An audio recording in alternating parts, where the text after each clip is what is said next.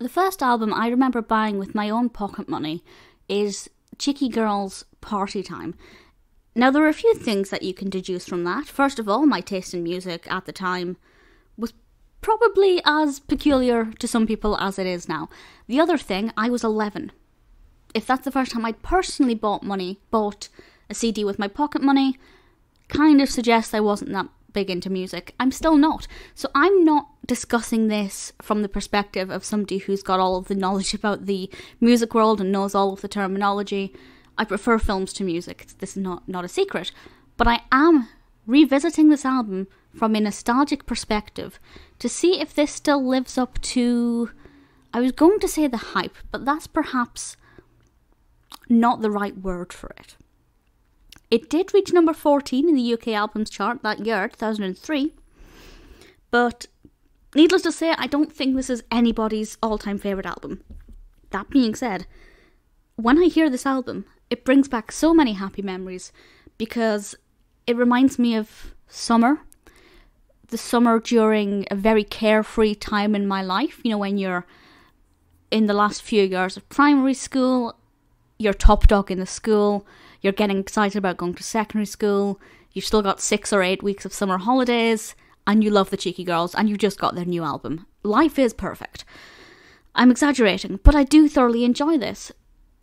I'm really pleased to say that actually when I sat down and listened to it, the memories came flooding back, and I enjoyed it as much as I did then. I'm sure if I listened to this for the first time now, it would be a different story. But I thoroughly enjoy it. There are a couple of songs on it that I don't really care for. But it does, of course, start with the cheeky song, Touch My Bum.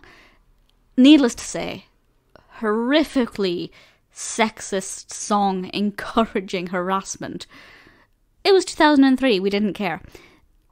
If you're unaware of the Cheeky Girls, they auditioned for...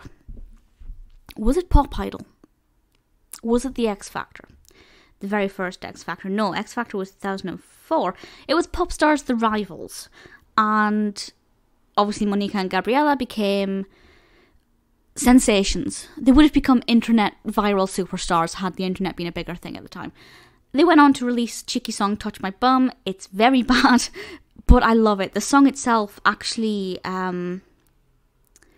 did very well. I'm not entirely sure where it got to in the charts. I will try and check while I'm... It reached number 10 in the Netherlands. It spent 4 non-consecutive weeks at number 2. Number 2 in the UK singles charts. So maybe it's not just my taste in music that's questionable. Anyway, it starts with a cheeky song. Of course it does. Then we go into Salsa and the Disco, which I think is very upbeat, very lively. These are all very dancey songs, which is what you get from the Cheeky Girls. They are primarily dancers rather than singers, may become very apparent. But number 3 is my favourite. And even today, I genuinely love this song. Partly because it brings back so many happy memories, but partly because it's just so uplifting. And that's Take Your Shoes Off. And if you listen to it, it will put a smile on your face. Mostly for the nostalgia, but it reminds me of school discos. This was often played at school discos. A lot of us danced to it a lot. I really like it. Get the Party On is a little bit slower, but still a dance number, and the lyrics are a lot easier to sing. The same with Celebration and Summer Fun. But another one that I love, and I think was released as a single in its own right, was Hooray, Hooray, It's a Cheeky Holiday. Obviously, this is based on the Boney M song Hooray, Hooray, It's a Holiday, but slightly altered to fit the Cheeky Girls and their style. At the time, I don't think I was aware of any other version, so this is kind of my go-to source for this song. And, you know, we have kind of steel drums in there, and it's, you know, a very summery vibe, as is the rest of the album for the most part. Mickey Blue, track number 8, is a little bit more gentle and a little bit more mellow, and this is the point in the album where I start to lose interest. Now, I do like the rest of the songs on here. I will listen to them. I won't skip them if I'm listening to the album, or I never used to. As I said, I don't listen to this album now, but revisiting it has made me kind of want to do that, because it does bring back some really happy memories. But Mickey Blue, yeah, is a lot softer. And then we have just really quickly, Hip Hop, Magic, Española Dream, and Follow My Star. None of those I really remembered very well. Having listened to them again, I can kind of work out that they are interesting enough, and I could remember them having listened to them, but I wasn't really that bothered about any of them. Española Dream, maybe, but because it's not in the vibes of the rest of the upbeat songs on this, the end of the album is a little bit more gentle.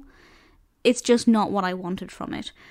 There were apparently re-release bonus tracks, which I didn't have. I bought the album as soon as it came out. Big fan. Definitely needed it.